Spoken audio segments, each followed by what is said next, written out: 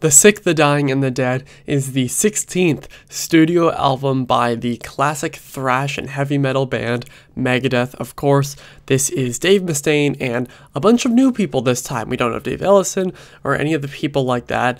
This album features 3 new people here and has 14 songs on here, and it is about an hour and 3 minutes. I was very excited for this album. I will admit that I have not listened to as much Megadeth as I should, but I have, of course, heard Peace Sells, the whole album, Rust in Peace, which is one of my all-time favorites, and Countdown to Extinction, so like the 3 biggest ones. I still need to go back and listen to a bunch of them, and I haven't listened to like Dystopia, which was the last one before this, so I didn't exactly have the proper feeling for the newer Megadeth, so just keep that in mind. This is just me going from what I know of the band, and I know a lot about them because obviously I'm a massive thrash fan and a massive heavy metal fan, so that's why I was excited, and I think this album is very, very good. I do have some complaints, of course, but I think overall I was very satisfied with this one. I will go individually into every single track here later on in the video like I normally do, but overall for this album, let's talk about a few things. So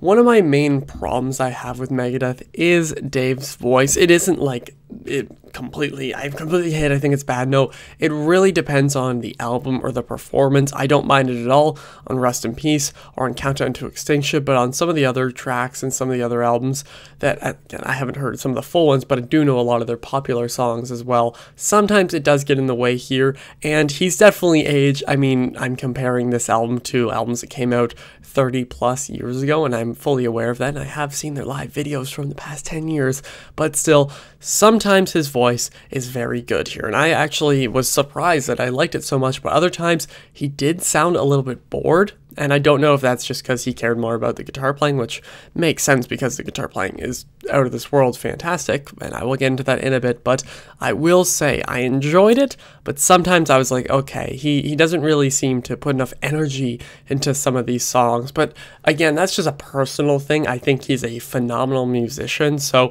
that didn't get in the way of my enjoyment of the album overall. And of course, the guitar playing on Megadeth is always the best part about all this. This one actually had less solos than I expected, at least from memory. I listened to this right as it dropped last night. I have all these notes about it, so I will get into them specifically later, as I said, but although maybe sometimes a lot of the riffs can be repetitive with just opening, chugging, and stuff like that, I don't really care because it's just fun. It's something that I will point out, and sometimes when I listen to stuff like this, I'm like, okay, that's funny that it all kind of starts off with very similar things and similar keys and stuff like that, but some of these songs had a good way of changing it up. It wasn't just like that. There were sometimes where there were quick pull-offs, or they would like change the root note and change stuff like that, but there's probably a better musical theory way of kind of explaining why it sounds like that, and I just don't know it off the top of my head. And when the solos do come in here, I think they're great. I think the tone of the guitars for the most part is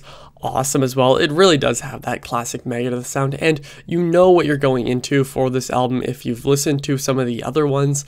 Again, I've only listened to a few, but I feel like I've listened to enough to be able to make that statement. And the bass was really good here. I think the mixing of this album overall was good. Sometimes it is drowned out a little bit by the electric guitars, but that's just when there's like a ton of gain, ton of distortion, all stuff like that. But there's even a bass feature here. I think it's really good. I'm not familiar with the 3 other musicians that Dave made this album with. I will say I don't really know them, or off the top of my head don't know them from their other bands, but I think they were good, and the drummer was very good as well. I felt that there was a little bit of 80s hair metal kind of infusion here, because a lot of times in the chorus he was playing something that you would hear back then with lots on the ride, just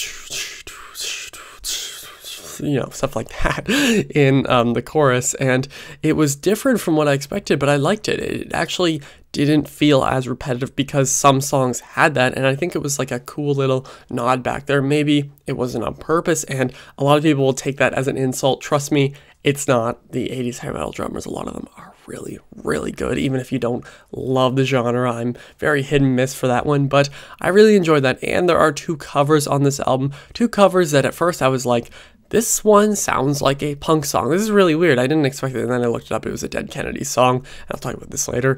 And then the last song features Sammy Hagar, everyone's favorite 80s frontman, and I wasn't a big fan of the song, but a lot of people will be, so that's great. But let's go into all the songs individually, because that's what people are really here for. So the opening track, The Sick, the Dying, and the Dead, starts off with an atmospheric track playing quietly in the back. After quiet, cleaner guitars open the song, we jump right into the chugging you'd expect. 2.5 minutes in though, we get a total change up, and I think this was a great opening for the album. Life and Health thrashes its way into your soul with quick picking and fast lyrics. The overall theme of this album is clearly carried through this track as well. Dave goes down to his lower register here for a much more menacing voice, and I liked it. It worked really well during the breakdown of the song. Night Stalkers featuring Ice-T has a classic Megadeth sounding riff with quick chugging on the E and fast pull-offs below it on the A string, I think. The energy of this track definitely makes it stand out. Ice-T was a pleasant inclusion on this track as well because he sounds like a video game commander.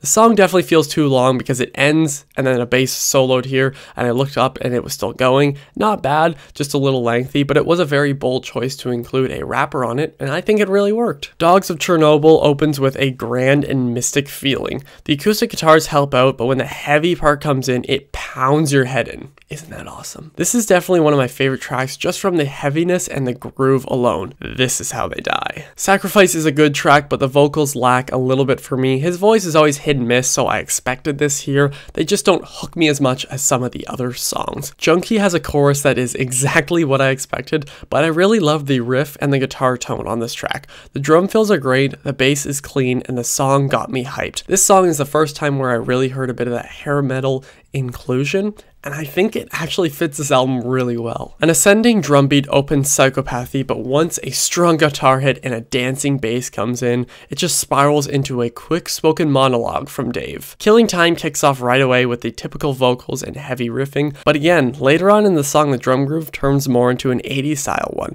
The mixing on this album is very good as well because the bass finds its spot to shine, even with the heavily distorted guitars and punching drums. Soldier On blasts off with a heavy marching beat.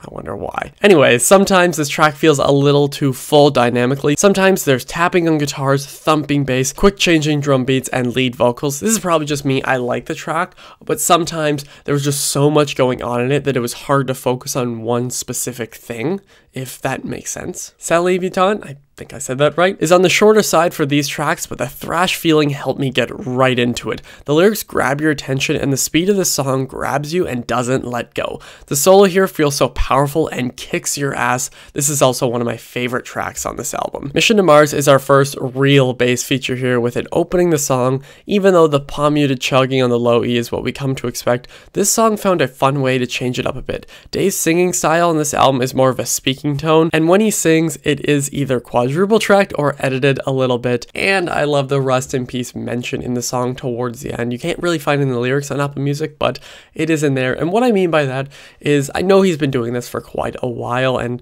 I kind of expected it a bit, but it is more noticeable on this album. There isn't a lot of like very clear singing and stuff like that, and when it is fixed up a little bit, or as I said, it's like quadruple tracked. You hear so many tracks of his voice doing it, and if that's their way of like covering something up, that's totally cool with me. That's a good way to do it. We'll Be Back was the first single, and I can see why. It captures the 90s sound of Megadeth and instantly displays the theme of this entire album.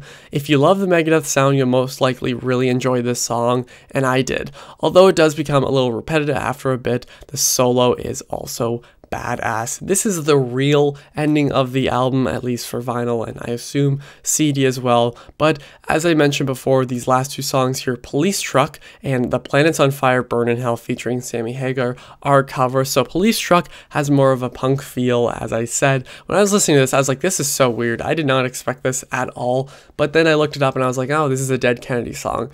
That makes a lot more sense. I don't know the original song as much as a punk fan as I am. I don't know much about Dead Kennedys, so that's why I didn't realize it right away, but it was a fun kind of extra here. It wasn't really needed, but it was cool to have that here, and this final song featuring everybody's favorite, Sammy Hagar, was okay. I think that the kind of soloing on the guitars, kind of left and right randomly, really got me through the track because I'm not a big Sammy Hagar fan. I don't really think he's all that great, and I get why it's on the album. I think it's cool because that explains the whole 80s feel of it more, but it didn't really need to be here, although a lot of people will be like, this is amazing, oh my god, this is so good. And I understand it's a cover of one of his original songs from the 80s, so that makes sense. But overall, I think this album is really good. It kind of has this end of the world, video game, futuristic kind of survival feel to it, and I think that really works. I think that The Sick, the Dying, and the Dead is a great album from Megadeth. I would love to listen to it again, although I will say it didn't stick with me as much as I would have liked, but that's totally okay, because they're 16 albums into their career. Of course, I'm going to go back and revisit the classic ones more than this, but I was not really mad at all. I liked all the songs here, at least the real songs on this album. There weren't really any that I could be like, that's a skip, although sometimes it did become a little bit repetitive, but I really recommend this album if you are a fan of Megadeth. I'm going to give The Sick, the Dying, and the Dead a 3.5 out of 5. It's a good one. It is a very good one, not one of my favorites of this year, and not something that I will care too much to go back and listen again. I might listen once or twice more this year, but nothing that I'm going to be listening to every single day or something like that. But if you've listened to this album, let me know what you think of it down below. I know I'll have a bunch of diehard Megadeth fans, so welcome to the channel. Let me know what you thought of this one, especially where does it compare to the other more recent ones, which I haven't checked out yet. Should I check them out? I probably will, and thank you all for watching. I will see you guys next time. Over and out.